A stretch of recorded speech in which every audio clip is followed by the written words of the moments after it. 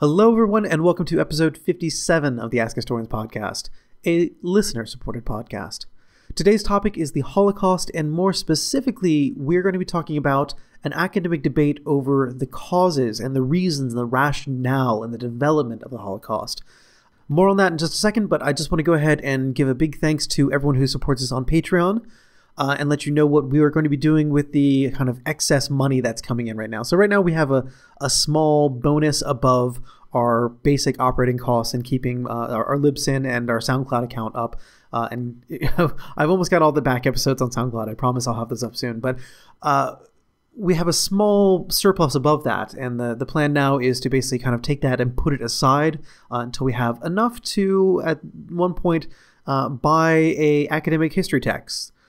Probably on the cheap, probably get something, lightly used, and raffle that off to our contributing members. So if you are a contributor to the Ask Historians Patreon, you can foresee at the rate we are right now, in a few months, you will perhaps be the recipient of a free academic textbook. We'll probably give you a couple choices of what you can get there. But so we're going to try to do that, kind of get it in on the cheap and see what we can find and see our choices there. But that's the plan now. And as we build more subscribers and have more people support the podcast, we would get that out more and more frequently until we get to a point where we're doing about one a month, at which point we'll have to start thinking of more impressive things to do with our money, perhaps contributing it towards a fund to getting people to the AHAs.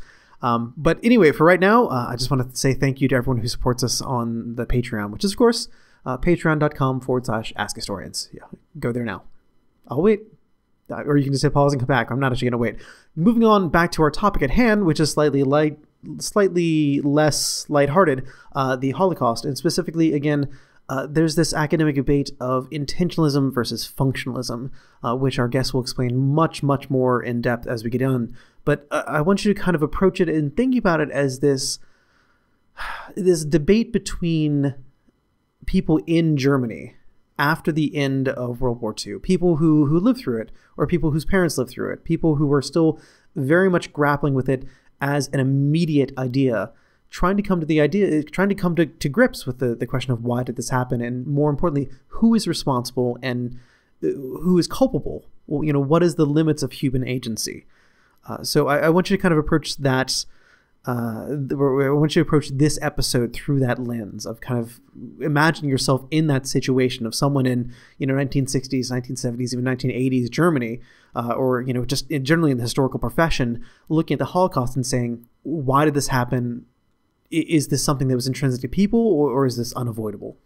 Which is, of course, a question that is, very often a fundamental question of dealing with anything when doing any sort of Holocaust studies. But I think this kind of focusing on this one particular aspect of the debate helps kind of open it up. Along the way, we, of course, talk about a lot of the aspects of the development of the Holocaust, looking at some of the earlier plans like Action T4, some of the later things like Operation Reinhardt, but also some of the kind of like half even ad hoc measures, the ghettoization of the Jews, forced deportations, some of the laws that made it untenable for Jews to live in Germany, even crazy ideas like building a giant reservation for Jews in southern Poland, or shipping all of the Jews in Europe to Madagascar. Because sure, why not? That will work. We'll talk about all those things in this episode of the podcast. And we have a terrific guest today, an absolute wonderful speaker. And also, I've done a little bit something different with the audio, so hopefully it should be probably one of the clearest, sharpest, most orally pleasing of the podcasts you've heard so far. So hope you enjoy. Welcome to the Ask Historians podcast. Hello and welcome to another episode of the Ask Historians podcast. Today I am here with Joe, although he goes by the slightly more whimsical name of Commiespaceinvader on the Ask Historians subreddit. We are actually discussing a slightly less whimsical topic today, and that will be the Holocaust, and really kind of looking at some of the academic historical debate around it and some of the rationale that led to it. But before we get started, Joe, why don't you go ahead and let us know what got you in particular interested in this topic? First of all, hi everyone. As for my relation to the topic, it parts of my family were persecuted by the Nazis because of political reasons. And basically, during my youth, I spent a lot of time in these Austrian left-wing youth groups like the Antifa and similar stuff. And that's really what got me interested in the topic. And I finally decided to go into it academically when instead of my mandatory military service, I did a year abroad in a major institution related to the Holocaust. I worked there for a year, and that's what really got me into the topic and kind of sealed the deal for me to go academically into history and into Nazi history. Yeah, and I guess we should mention that you yourself are Austrian, correct? So it's exactly. Yeah, so it's somewhat all around you, I guess you should say. Yeah, that is quite the correct assessment. Yeah, so one of the ways that we're going to be looking at this topic and kind of talking about it is through this kind of academic theoretical framework of this kind of debate that went on about functionalism versus intentionalism in the Holocaust. So could you give us, the listeners and those of us who are not familiar with this topic, kind of a rundown about what is this debate? This debate is basically one of the central debates of the last 30 years in Holocaust studies. It is not real, like today you wouldn't divide so much anymore as you did back in the day, but the basic question it revolves around is why did the Nazis perpetrate the Holocaust? And how did the Nazi regime function as a regime? You have on the one side, you have the intentionalists that explain the Holocaust and the course of Nazi Germany in terms of Hitler's personal intentions, which are derived from a coherent and consistent ideology and implemented through a totalitarian dictatorship.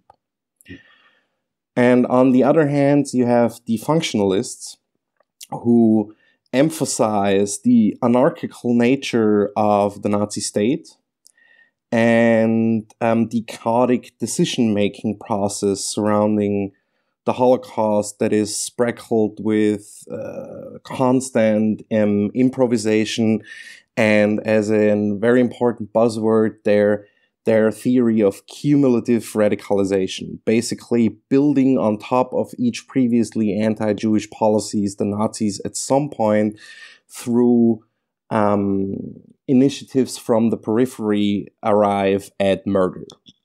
So to kind of put this into the most simplistic terms we could, it's a debate over whether the Holocaust was something that Hitler had planned from the very beginning and it was carried out because Hitler wanted it to happen from the very beginning, or versus it was something that more kind of grew organically from kind of the, as you could say, the collective radicalization of the Nazi state. Exactly. Like if you take, for example, one of the most extreme positions in these debates, you have on the one hand people like Lucy Davidovitz, who in her book writes that Hitler had the idea to kill all the Jews of Europe in 1922. And from there on, he pursued a straight road in terms of his politics towards that aim and never deviated from it. And if he deviated from it for a short time, only did so because of strategic considerations. And on the other hand, you have people like Hans Mommsen and Martin Brojat, who basically say that Hitler didn't even decide that the Holocaust was going to happen. It just happened. No, one question I had about the intentionalist school that when I was doing some of my background reading for this was that is it to be a true intentionalist, I guess you could say, but to keep with the purity of the theoretical idea, would this only be the result of Hitler? Could we expand this out to also encompass, very high-ranking Nazi officials? Well, it in a sort of way, it would encompass high-ranking officials, but it all really goes back to Hitler and his role. Because it's rather essential to their idea of Nazi Germany that it is a totalitarian state, meaning there is a center which is deciding everything. So Hitler is the decider. He's the one who formulates central theory, and everybody else is basically his henchmen or are his willing executioners in that matter. So in a way that there could have been a very high-ranking Nazi official who, from even in the 1920s, had desired to commit the mass genocide of the Jewish people. But the fact that by the time you actually had the 1933 elections and the election of Hitler, that wouldn't have happened had Hitler not wanted it to happen, regardless of what people around him had desired. That it ultimately. Things happened because Hitler wanted it to happen, and they didn't happen because Hitler did not want them to happen, in a way. Exactly. Like they for example would use the example of Heinrich Himmler being very pushy in his policies towards a more radical and more brutal policy, and Hitler reining him in at certain times because of strategic considerations. Now, part of this debate is also the fact that the final solution, quote unquote, that led to what we call the Holocaust or the Pojama, or basically the mass genocide of various peoples, including the Jews, Gypsies, other people in Europe as well. One of the key aspects of this debate, I take it, is that there were kind of intermediate steps that the Holocaust did not start immediately after the Nazis came to power, which is not to say that things were great for people who were not, your traditional Aryan Jews in Germany at the time. But, there were some kind of intermediate steps, right? Exactly. Like, I want to make something clear here from the beginning. Like, when for the purpose of the episode, talk about the Holocaust, or the final solution as we understand it today, I'm talking about the state-driven systematic murder of Jews and Roma and Sinti as it started in 1941.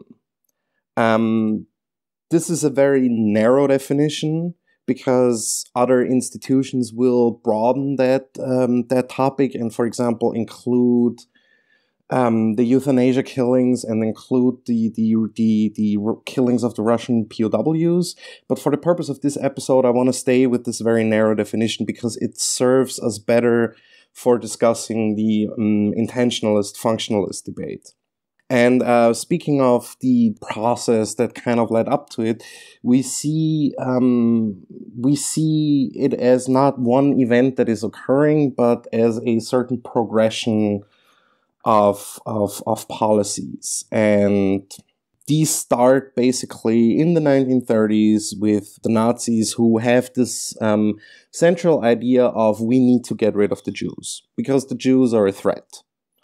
And now, for when that you say get rid of, and I know this is the question that we're going to keep coming back to, but when you say get rid of the Jews, what did that mean back in 1933?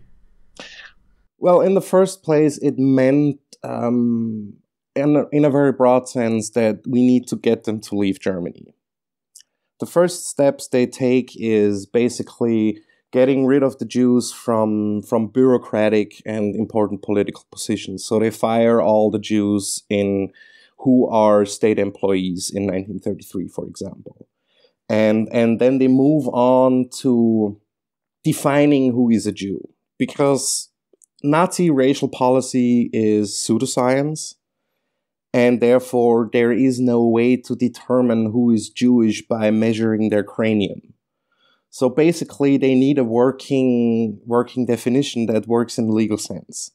And they make that up with the Nuremberg laws of 1935, where they say, well, you are a Jew either if you practice the Jewish religion or if 3 of your grandparents are Jewish, then you're a Jew.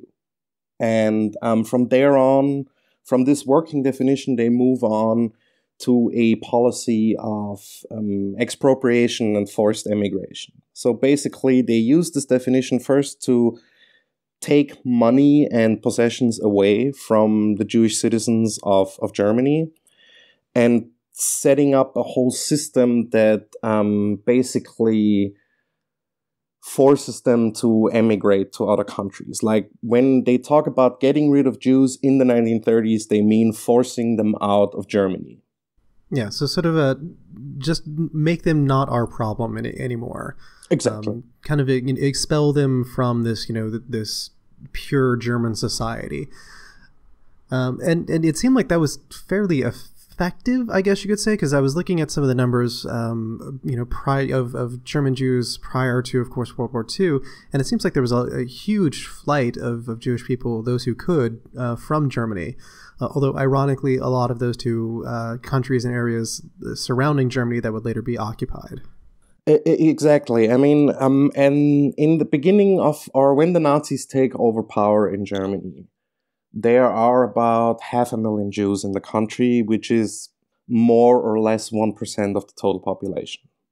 And up until the point in time when the Nazis outlaw Jewish emigration from Germany and from the occupied territories in 1941, there is about 247,000 Jews having emigrated from Germany. So exactly. Which also, as you said, some of them, or many of them, go to countries like Belgium, France, the Netherlands, which, as later turned out, was not the best choice. But this also explains why the number of victims among German Jews are fairly lower on a comparative percentage than, for example, in the Soviet Union. Because the German Jews were subjected to Nazi rule the longest, but also had the most time to get away from the Nazis. Now, also, I would assume many of these Jews also found themselves in neighboring Poland as well, which had historically in Europe had probably one of the largest Jewish populations. I think it was over 3 million right before World War II. And of course, that seems like it became a bit of a problem when the Soviet Union and the Nazi Germany decided to divide up Poland. Yeah, I mean, the start of the war changes everything, basically, because you could say that the war makes the final solution, whatever that is at that point in time, an issue of territory. First of all, with the start of the war, you have the massive problem that emigration is just not possible anymore in the numbers it was before, just because countries are closing up to German citizens, there are no more visas, and so on and so forth. And suddenly you find yourself in control of about 3 million Jews. And therefore, the Nazis started to develop new plans that focus sort of more on a direct territorial aspect. And those two plans or the plan at that point in time is we're making a reservation for the Jews somewhere in our controlled space, where basically we put them and they stay there, and we prevent them from getting out. And until we can achieve this, we're concentrating them so that later on it will be easier to bring them to this reservation we're planning. Yeah, so this is the origin of the ghettos, right? Exactly. It seems like, and this will probably be another theme that we come back to, it seems like this was not very well thought out in advance. In the fact that if the intention originally by the Nazis was to expel all of the Jews from Germany, in other words, we don't care where you go, we don't care how you go, just get out, and therefore we'll have a pure Germany. It seems like if you're going to then start increasing what is considered Germany, and by taking large swaths of Poland and taking parts of Czechoslovakia and doing the Anschluss with Austria, it seems like you're, at least if you're a Nazi who's trying to get rid of all the Jews in Germany, it seems like you're creating more problems with yourself. Well, some of the policy ideas clash, because when we define the ideology of Nazism, the two central themes we see are race and space. So, on the one hand, making Nazi Germany racially pure. And on the other hand, expanding our Lebensraum into the territory that is historically, I'm using air quotes here, historically ours, which is Eastern Europe. So these two ideas sort of clash, and you can see it in the plans they draw up. I mean, the first reservation plan for Jews is Eichmann in Vienna takes Jews from Prague and Vienna, puts them on a train and sends them to the town of Nisko at the border area between Soviet Poland and Nazi German Poland, and they basically just dump them there. And there is no further camp, no ghetto, no nothing. They just shove them out of the train and leave them there. And what do these people do? Like, the first thing they do is walk to the next train station, get on the next train, and drive back to Vienna. So it was kind of like, yeah, we had this idea, but that didn't really work. And so they come up with these grand resettlement plans that, you know, they're talking about, well, at the end of the war, we're going to send them past beyond the Urals, but this is taking too long because we're not quite ready to attack the Soviet Union yet. So what do we do? And after they defeat France in June of 1940, the people in the Foreign Office of Germany go back basically to a very old idea from the 19th century that, you know, some völkische theoreticians in the 19th century also said we need to get rid of the Jews. And so what do? Well, we best send them to Madagascar, because Madagascar is like this uninhabitable island off the coast of Africa. It's only populated by people we don't care about anyway, and population density is rather low. So Rademacher of the Foreign Office takes this idea and says, well, now that we've defeated France, we technically are the masters over their colonies. So technically, Madagascar is ours.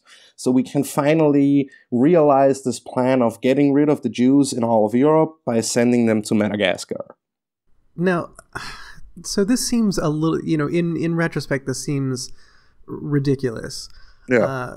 You know, not only because the large forced migration to Madagascar, which, I mean, it's a large island, but the population of Madagascar at the time was something like, you know, not much more than 4 million. So we're talking about more than doubling the population of this island through forced immigration to people who have no connections, no roots, probably no idea of, you know, how to, even if you were assuming that, oh yeah, we'll go there and they'll set up farms or something like that. They have no idea of the soil or whatever. They'd probably be scared by lemurs. It seems it's an alien world, and yet apparently this was being floated as a serious suggestion. Yeah. I mean, the Foreign Office thought it a serious suggestion, and the SS actually also did so, because what they do is they took over from the Foreign Office. Like, they said, well, that's a great idea, and it's now ours. The thinking, they come up with this plan that they will turn Madagascar into basically what is a huge open-air concentration camp. Like, the SS is saying, you know, what do we know how to do? And that is how to run a camp society. So why don't we take our expertise in this matter and, you know, multiply it by 11 million people? So when we have the shipping capacity to send all the Jews to Madagascar, we're going to basically establish an SS state there that is run by our people, where we put a huge fence around the island and post guard posts there. And they just, you know, watch the Jews work themselves to death there. I mean, it's important to note here that the time they come up with this plan, it does include the possibility of mass death by starving, by disease, by you know, brutality from the SS guards who will eventually guard this island. Because an important shift has taken place at that point in time, which is the Nazi regime is using murder by indifference or straight up murder as a political means to an end by that time, which they didn't do in the 1930s so much. But by that time, they dream up Madagascar. They have the T4 euthanasia program running for a year. No, And the T4 euthanasia program is what? It's basically in 1939, the Nazis started killing disabled people. And the program, like they run a centralized program that from all the homes for disabled people in Germany, they would basically deport these people to 6 central killing facilities, where these people would be murdered by the doctors who cared for or who were employed by these facilities. And so Germany would get rid of what they call the non-useful people. So they are using murder as a policy means by that point in time, and that influences how they think about the Jewish question too, which is they are willing to accept mass death in the course of their solution. So in a way, this is kind of an escalation from this idea of all these people that we don't want here will just go away if we make life hard enough for them, to kind of transforming into okay, well, it looks like they're not going away, but at least we can contain them, to kind of, well, containing them isn't working not too well. Maybe we could send them further away. And then but there's also this kind of parallel route of saying, well, maybe we could just kill them, because we're already doing it with these people over here as well.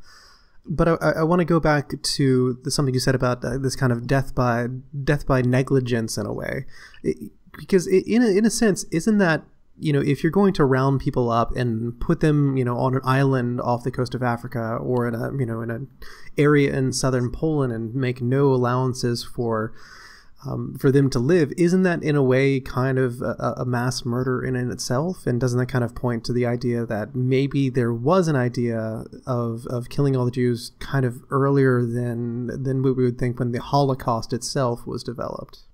Yeah, I mean, at that point in time, you also have the ghettos running, which are, in essence, a mini version of what they're planning in Madagascar. I mean, at that point in time, people are, in fact, starving and dying of tuberculosis in the Warsaw and Lublin and Łódź ghettos. So, by that point in time, I think there is a qualitative difference between, we're going out to kill all these people by shooting them or gassing them, or, we're gonna kill these people by basically giving them no food or allowing them to starve. Like, I think that is in as far qualitative difference as that the form or the idea of death by negligence is one that, in general, throughout the 20th century, is one that was practiced more,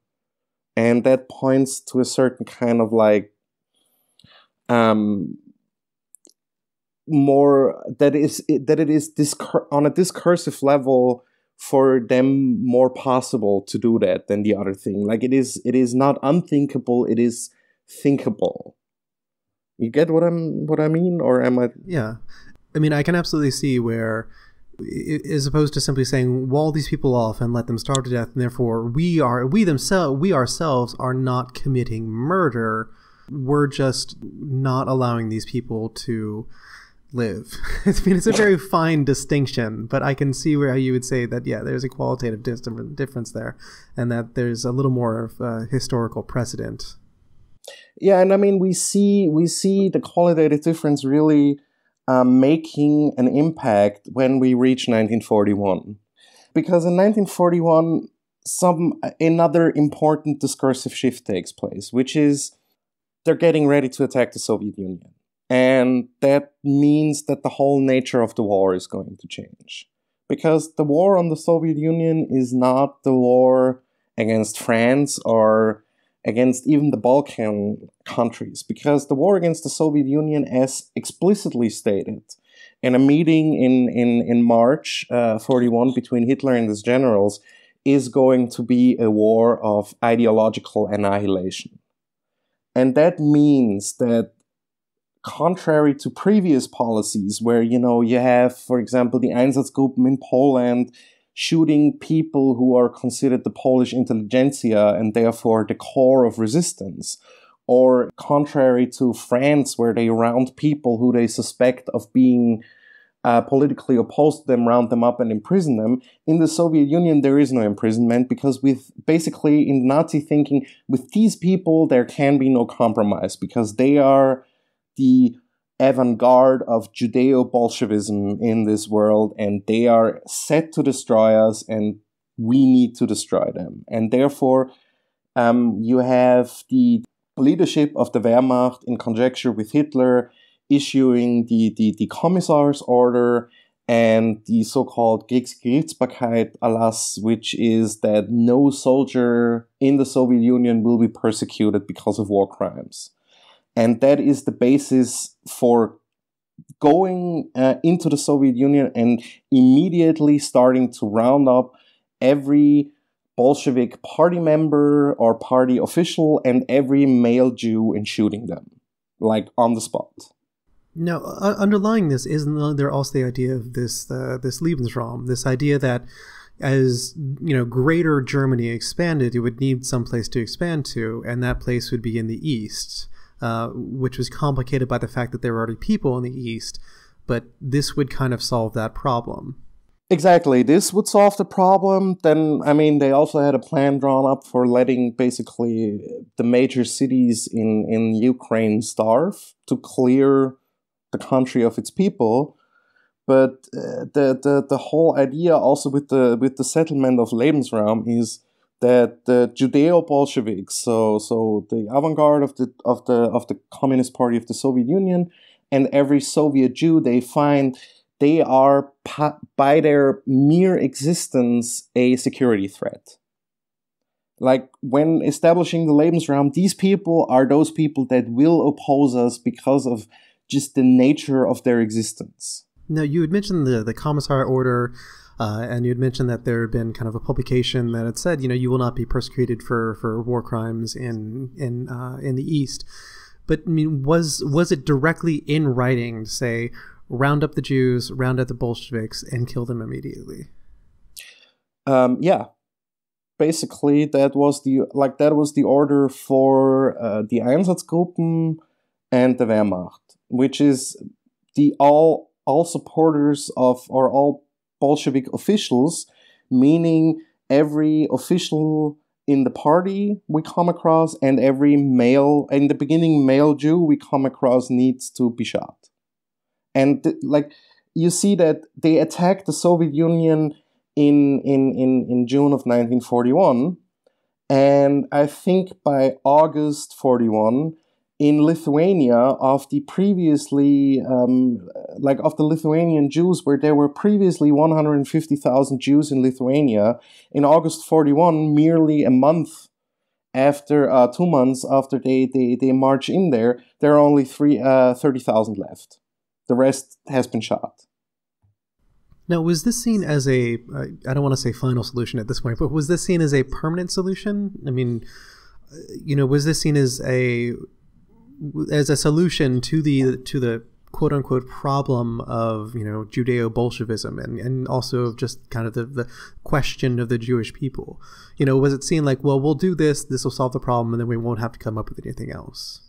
Well, in a certain sense, yes. I think it's important to note here that with the Soviet Jews, there's always a difference between in Nazi thinking between the Soviet Jews and the other European Jews, just because the Soviet Jews pose such a greater threat to the Nazis in their ideology, and therefore with them there was never really the question of giving them a reservation or sending them to Madagascar. They were always the ones that basically, from the point in time when the attack on the Soviet Union became a concrete plan, it was always very clear to all involved that the Soviet Jews had to die. So when does the idea to start applying this mass murder, policy, when does that, policy of mass murder, when does that start becoming reflected back in other areas held by the Nazis at this time?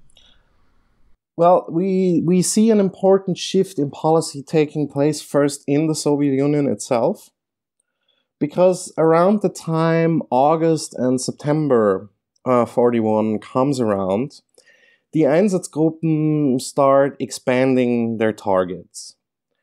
While up until August, the Einsatzgruppen mainly targeted Jewish men, around that time they start killing women and children and then erasing whole communities.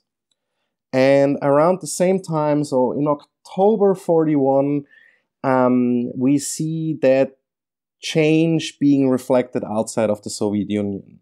First, you have in Serbia the male Jewish population being killed as the preferred Wehrmacht hostages for reprisal shootings.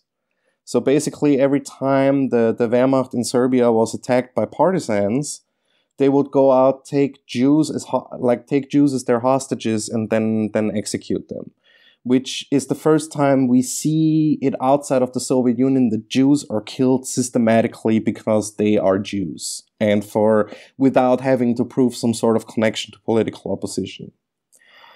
And also we see that sort of reflected in Poland, where in certain areas there's starting to be small-scale killing operations for certain districts. Like in Galicia, you have Christian Wirth, one of the former euthanasia commanders, coming in and starting construction for the first death camp in Belzec near Lublin. Later, Belzec was to become one of the Aktion Reinhardt camps, which is the killing of the Polish Jews, which in the month between March 42 and February 33.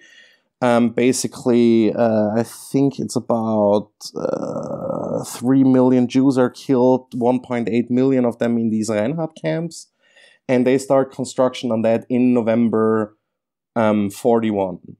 And also in the Warthegau, which is the annexed territories of Poland, there are sporadic killing actions in October and the start of the construction of the Chelmno camp, the camp designed to kill the Jews of the Łódź ghetto with the help of a gas man. So basically from October on, you see the policy or you see that killing is becoming not only a possibility, but a reality in the Nazi policy in Eastern Europe. Now, was there a reason for this shift? I mean, is there something we can point to and say, this is where it changed? Well, that would depend if you're an intentionalist or a functionalist, which I think we'll get to in a minute. But I think, like, personally, I believe that it's very important that they see that the Einsatzgruppen method is working. So they see we can, get rid of these large swaths of Jewish population in one place, and that we solve a lot of problems when we kill people. Like, for example, and this also plays very often in these theories, that what the Nazis have is a problem of keeping up food rations on the same level when they attack the Soviet Union as they did before. Like, they're lacking food. And one of the side effects of the final solution in the Soviet Union is that they're noticing, well, if we kill them, we don't have to feed them. Yeah, so I guess you could say that there were practical reasons for it. As cynical as it sounds, but like I mean, this is probably also something worth pointing out. Like, I'm talking here about this all very flippantly and in a way that is probably, to somebody not really acquainted with the subject matter, sounds really awful. I'm sure your accent doesn't help either.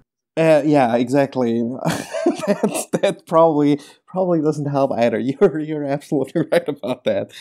But I just want to emphasize that when I make all these points, there is a certain importance to that, because we, in order to understand the historical phenomenon of Nazism and the Holocaust, we unfortunately have to understand the historical actors carrying it out in their mindset. Like, we have to get into that in order to get a clearer historical understanding of why they did what they did. And that unfortunately requires, to a certain degree, to get into this terrible way of thinking that, oh yes, killing people saves us food. So it sounds horrible, but unfortunately it's part of studying this period in history, that there is a certain need to get into the way they think. Now, I mean, how many people were thinking this, though? Who was making the decisions? And I guess, obviously, the soldiers who were carrying out these mass killings in Eastern Europe and the people who were running these kind of like proto-concentration death camps were aware of what was going on. But I mean, how widespread was knowledge of these mass killings? How widespread was that knowledge throughout both the Nazi party officials and also kind of in other nations in Europe and the world?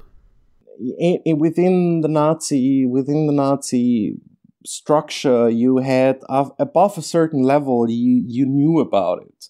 Even though later on in January 1942, there is the Wannsee Conference, which is basically getting everybody together and discuss the logistics of our new system of really killing everybody. Because this is what I got, what I didn't mention before, is that we have this outbreak of killing in October up until December, and somewhere in December there must have been the final decision that, we're not going to do this only in Eastern Europe or in certain territories, but we need to do this everywhere in Europe. And I'm saying December here because on December 8th, there is a massacre of German Jews sent to Lithuania or to Riga, and they are killed by the local Nazi official in charge. And this Nazi official gets into trouble with Himmler because Himmler says, well, you were not supposed to have killed these German Jews because they were German. So we know that by December 8th, there was not yet the decision to kill everybody, because everybody naturally would include the German Jews. But sorry, excuse me for going on that tangent. It's just a vital piece of information. As far as who knew about it, we of course have the whole Nazi state leadership above mid-level ministerial bureaucrat that knows about what's going on if they're in a ministry that has to do with these ongoings, like the foreign ministry and also the economics ministry. And then, of course, the biggest group that knows about it and that spreads this knowledge is every Wehrmacht soldier in the Soviet Union knows about it, because they get the Commissar order and they logistically and with manpower support the Einsatzgruppen in their killing operations. So pretty much every Wehrmacht soldier in the Soviet Union, and that's a lot of people, knows about it, and basically also in some cases writes about it to home. So people in Germany start comprehending that there is something going on in the Soviet Union that is concerning, getting rid of the Jews. Now, you had mentioned the Wannsee Conference, just touching on it really quickly in your comments there, but I believe that's really seen as the turning point from when this went from a sort of ad hoc, improvised protocol of policy of killing, mass killing, into kind of official state policy with a singular aim. Am I understanding the importance of Wannsee in this question then? Well, contrary to a sort of popular misconception, Wannsee is not the place where the Nazi state decides to kill every Jew in Europe. Rather, it is the meeting of all concerned parties who get together and talk, who say, well, we now have this decision to kill every Jew in Europe, how are we going to do that? That is the first thing they talk about it. And the other thing they talk about it, and which takes up, most of the time at the Wannsee conference, is they talk about how do we deal with the German half and quarter Jews? Like, do we include them in our program of murder, or do we leave them alone for now? And on the second question, they never really come to a consensus. Like, there's never a really clear policy towards the so-called Mischlinge, so basically the mixed people. But on the first issue, like, how are we going to organize this logistically, they come to a consensus. And their consensus is we're going to start combing through Europe from west to east and start deporting people to the camps and kill them there. And they basically assign the roles at this conference, like the propaganda ministry talks about what they need to do, and the Foreign Office gets told that their responsibility is to pressure states like Vichy France and the Romanians and the Slovakians and the Bulgarians and the Italians to hand over their Jews to the Germans so that they can complete their final solution. I mean, they draw up basically very detailed plans and include the number of Jews they estimate to be in every country. Like in the Wannsee conference, they have Britain in there. Like they have the Jews of Britain planned in for their for their program of murder. They even mentioned the 3 Jews in Ireland that they want to kill. So by the time we reach Wannsee, essentially the decision to kill all the Jews has already been made. It's already official policy, but Wannsee was kind of working out the details and the logistics. Exactly. And the difficulty with this decision is there is no written order for it. And it's really hard, because of the lack of this, it's really hard to date when exactly the decision to kill every Jew in Europe was taken. Because with the Holocaust, the Nazis wanted to avoid the mistakes, in their eyes, the mistakes they had made with the T4 program, where with the euthanasia program, there was an order signed by Hitler who put people in charge of this whole program. And what they felt was that this concrete responsibility of certain people really limited them in their realization of the program rather than help them. Because the nature of the Nazi state, and this is even something intentionalists will also say, that the Nazi system is very polycratic in its nature, meaning that there are several people working towards what they perceive as the Führer's goal, and therefore this whole state is very dynamic in taking initiatives towards a rather not that very well-defined goal. And therefore they felt that, giving concrete responsibility to these people will alienate these other people, and therefore these other people will stop cooperating with the assigned people, and so on and so forth. So they decided against basically a central order that would spell out what the exact program was, because it is very likely that they didn't know what the exact program was at that point in time. Yeah, but we do see, of course, I mean, at the beginning and at Wannsee, we have, these long lists of all the Jews in all the countries of Europe. We have, policy already in place of mass murders in Eastern Europe. And we do have, after this, we also have Operation Reinhard, correct? Which you mentioned earlier. Yeah, but Operation Reinhard is a good example of why in the Nazi state it does not work very well to assign specific responsibilities or make specific plans. Reinhard is a very good example of why the making of very concrete plans and adhering to it does not work well in the Nazi state.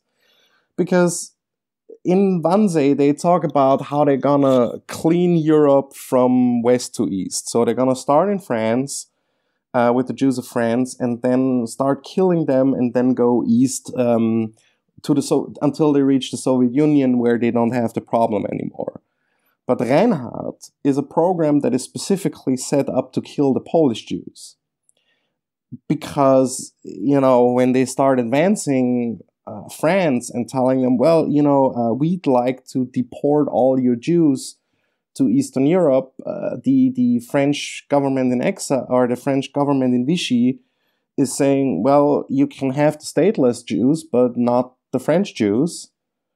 And so they immediately start encountering problems with their plan at Wannsee, and then are forced to basically improvise and start with those Jews they have the most direct control over, and those are those in Poland. And this is how Operation Reinhard is born.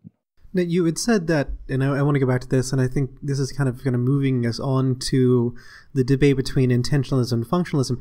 You had said that the way that the Nazi government was set up, that it was almost counterproductive to give concrete orders. I mean, is that because it was, in a sense, this totalitarian state where, the intentions, whether directly spoken or unspoken by Hitler, the Fuhrer, essentially overrode or could override any concrete policy decision? Like, this gets us right into the intentionalist-functionalist debate, and so I'm going to start talking about this. Like, intentionalists like, Karl Dietrich Bracher or Eberhard Jäckel will tell you that the Nazi government was set up by, or the Nazi state was set up by Hitler in a very Machiavellian experiment of, having people assigned the same responsibility and therefore having to fight over their power domains and therefore being very effective at fulfilling his policy. While functionalists will basically take the same thing, which is that there is the constant creation of new agencies, and there is the constant enroachment of certain agencies, especially the SS, on the territory of other people's, of other agencies. Like, for example, the SS is taking over the police, or the SS is getting into certain economic responsibilities of the economics ministry, because they start getting involved in forced labor. So basically, the way the whole state works is that there's people who have the same responsibility and who will work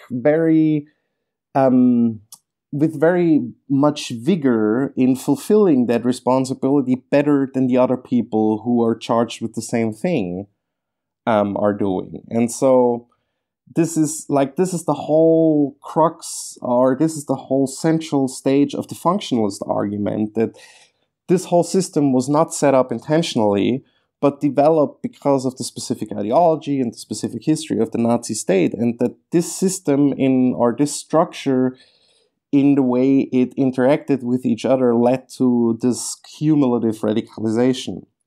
While an intentionalist will grant you the same thing, that it worked that way, but will say, well, this was specifically set up by Hitler. Doesn't this in a way come down to the question of, how much effect could one person have, even if they are, the Führer of Nazi Germany, because Hitler is kind of famous for being a micromanager, at least in military affairs, but in other sources, and I've read about him, it seems like he can be very, very hands-off and very kind of negligent or oblique in what he wants.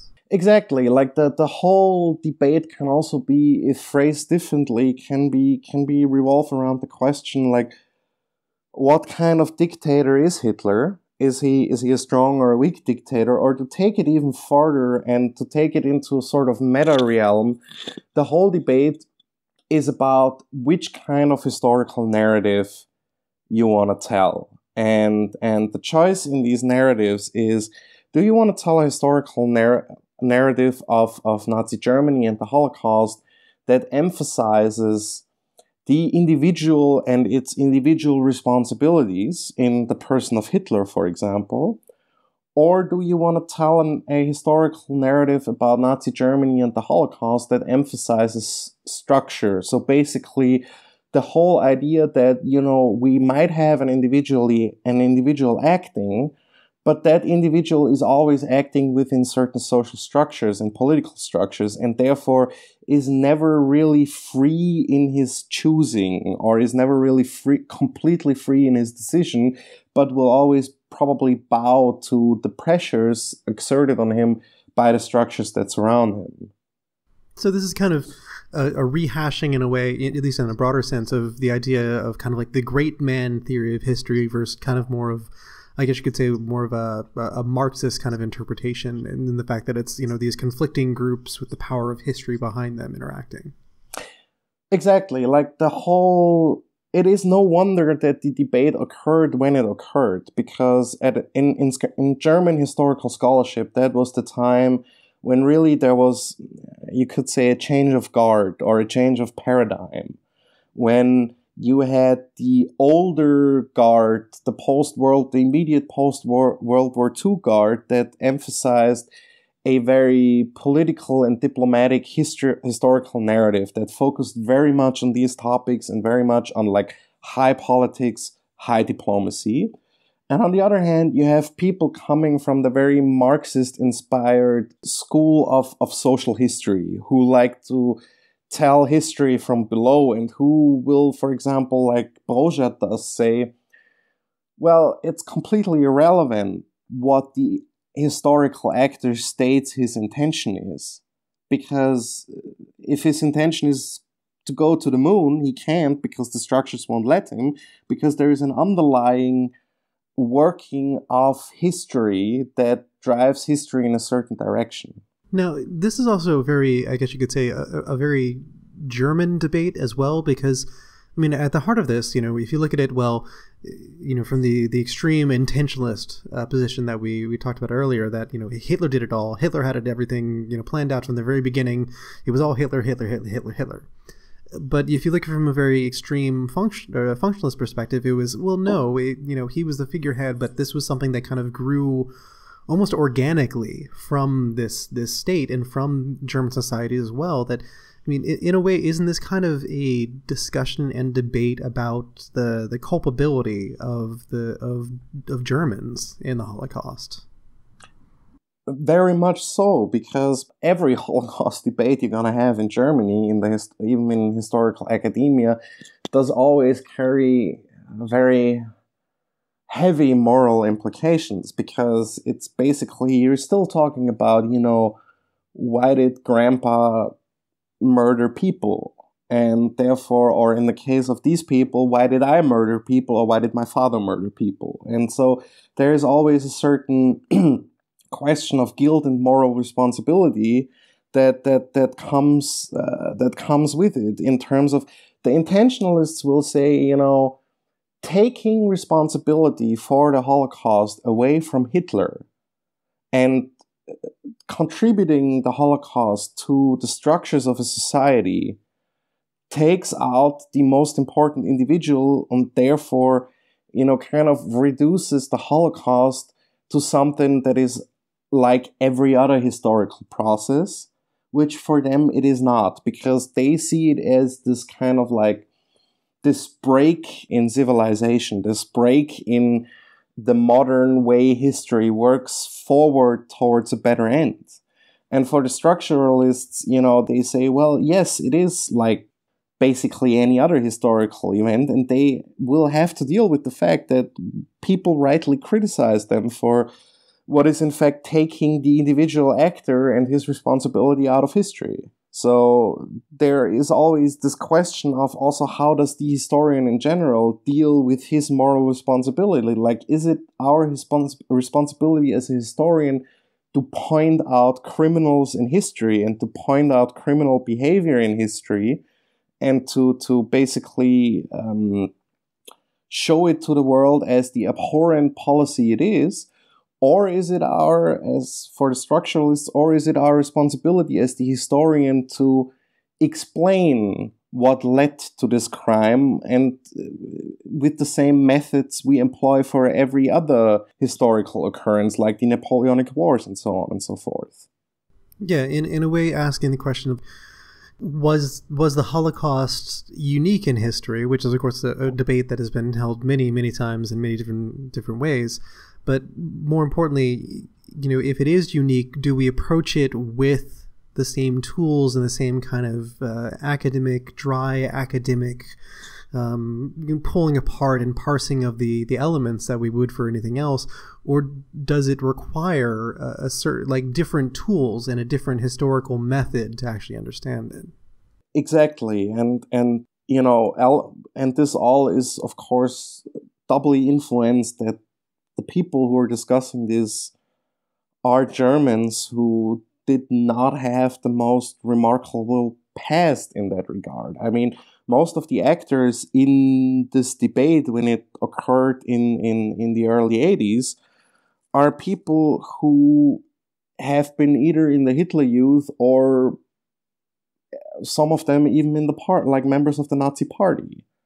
So, that personal side of the debate also is basically contained within those theories, because of course, some of these historians who at one point were members of the Nazi Party also find it appealing that, we can point to Hitler and explain him as this kind of accident in history that befell us as Germans or Austrians. And we can get back to being good Germans. Exactly. Yeah, so, I mean, it sounds like, of course, that tied into this was a lot of the emotion of people kind of debating not just their own history in the sense of their own German history, but their own history in the sense of their own life history. Now, of course, we are 70 years past the end of World War II, and presumably, I mean, there's not a whole lot of veterans of that conflict left. I mean, how has this debate changed in more recent time?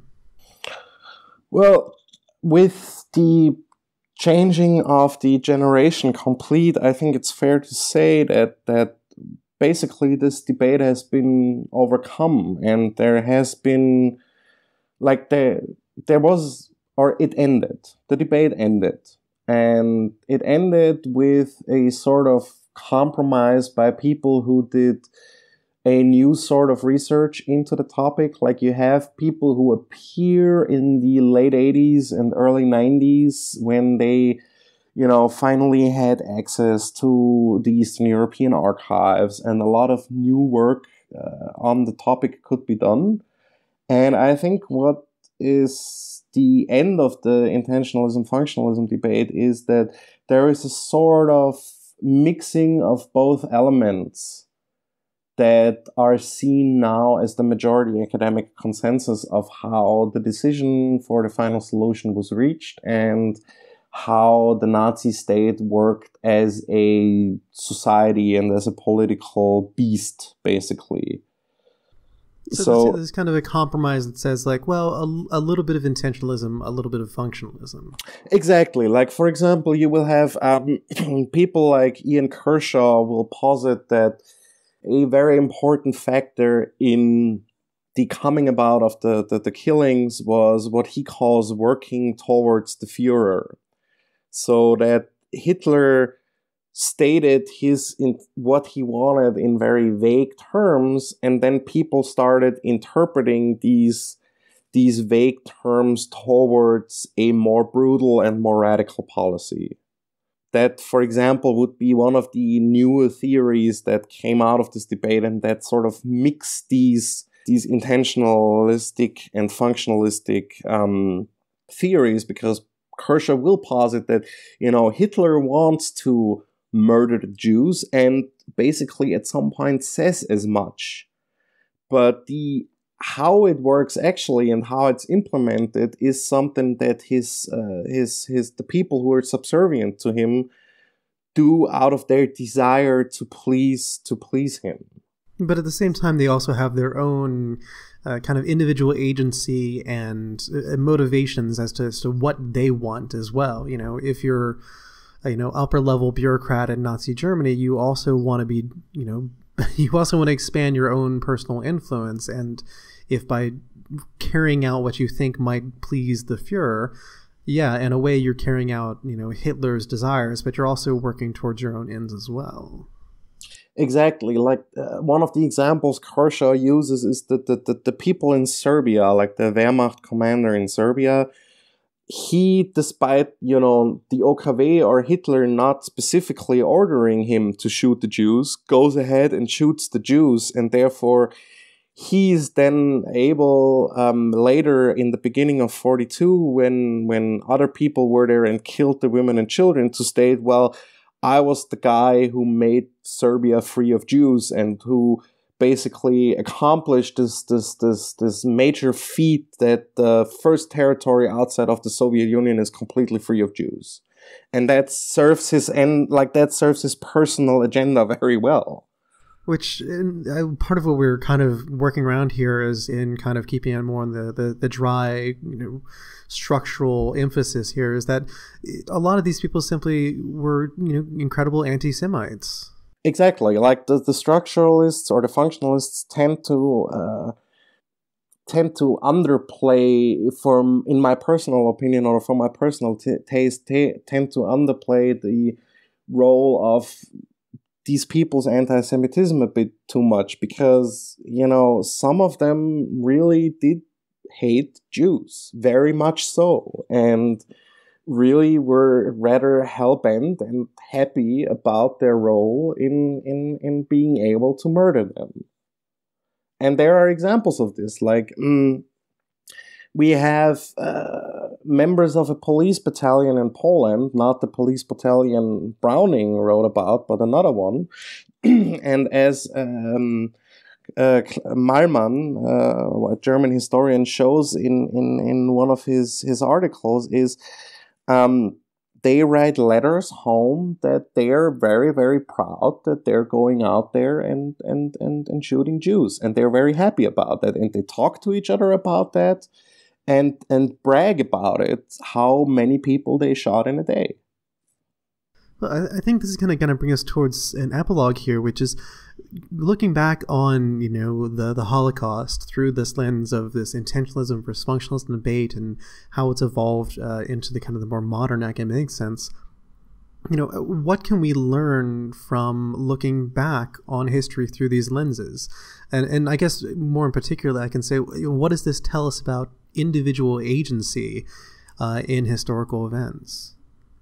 Well, I think the whole debate really goes to the point, or speaks to a point that is relevant for every historian and everybody in the historical professions, that you will have to think about the topic of what agency does an actor have, how much do structures influence him in his decisions, and really gets us to some of the most pertinent questions that we have to ask ourselves in our everyday kind of work. That it's really difficult to get into the actor's mind and determine why the actors did act the way they acted.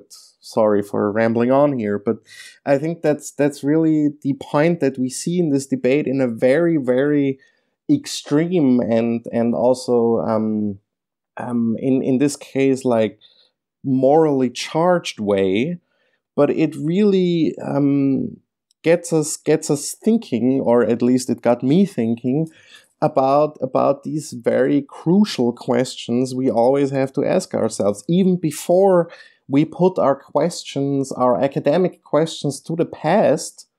We have to reflect first on what kind of narrative we think is the convincing one of the past. Because if we believe in a more actor-centered version of the past, we're going to ask different questions than if we focus on structures. Well, Joe, I want to thank you for laying out some ways of looking at narratives in the past, and thank you for being a guest on the podcast. Well, thank you for having me. It's been an honor. And as always, thank you all for listening, and thank you for your wonderful comments and questions and just general follow-up stuff that happens in discussion posts. It really is quite wonderful to see our guests kind of having a chance to follow up on some of the topics they talk about on the podcast. Because really, although it may seem interminable for a few, I would guess, an hour is way too short to cover some of these topics, particularly this topic that we've had today. So hopefully you all go by to the discussion post that we'll have up on Ask Historians and follow up with those. That's, of course, www.reddit.com/r/AskHistorians. Yes, I know where to ask questions. So please feel free to go there and ask any follow-up questions you might have, or we'll have some sources up for further reading as well. In the meantime, I hope my opening comments about this being really a debate over not so much the logistics of development, although certainly we talked about that, but almost looking back on the moral culpability of people and this question of human agency and who can be really seen as responsible for the Holocaust, or if even anyone can be called responsible for the Holocaust. So I hope you could see how this would be a very fraught debate for people who had either lived through it or who had, immediate relatives live through it. And also you can see how it kind of just fizzled out. We don't have this huge stunning conclusion where one side was conclusively proved wrong. We just kind of had this, as people grew older and as those who, the wounds were very raw, those wounds healed over, and the light of history shone down, and we just had this kind of compromise position that said, well, there are good arguments on both sides. And sometimes with historical or even just kind of general academic debates, that's what needs to happen, is that people who are entrenched on one side need to mellow over time, or perhaps a new generation needs to come along. But since we're getting into kind of Logan's Run territory here, let's move on and talk about the next couple topics that'll be coming on the podcast. So coming up in 2 weeks, the next fortnight, we'll be talking to Yaura Poma, and we will be talking about a German colonial venture in 16th century Venezuela, which, even I, as someone who studies, colonial Americas, particularly kind of Caribbean, Northern South America, Southern North America, I had no idea about this. It was very interesting for me to learn about that. And then the episode after that, we'll be keeping with our Caribbean theme, but jumping ahead a few centuries. And we were talking with Sauser about the end of British Caribbean slavery. So hope you'll come back and join us for both of those. In the meantime, thank you again to all of our supporters on Patreon. That is patreon.com/AskHistorians. So please feel free to go by and help donate and contribute and keep the Ask Historians podcast running, and also help us, get out these wonderful gifts that we're going to start giving out to our contributors as fast as we possibly can. And of course, as long as you're out browsing the internet and doing things, please rate and review us on whatever you happen to be rating and reviewing things on. iTunes works great because so many people get things from iTunes, but whatever other service you might be getting things through, please, just even if you just want to, rate us 5 stars, whatever, that's great. But it really helps if you also just leave a comment, because that kind of bumps us up in the what's happening new queue and gets more eyes on the podcast. And therefore you have more people you can talk to about the Holocaust. Because if there's anything people love talking about, it's the Holocaust. Go ahead, strike a conversation with people. They love talking about it. Anyways, in 2 weeks, we'll be back with a much cheerier and happier conversation about German conquistadors and the settlement and colonization of the Americas, which involves no tragedy whatsoever. See you in 2 weeks.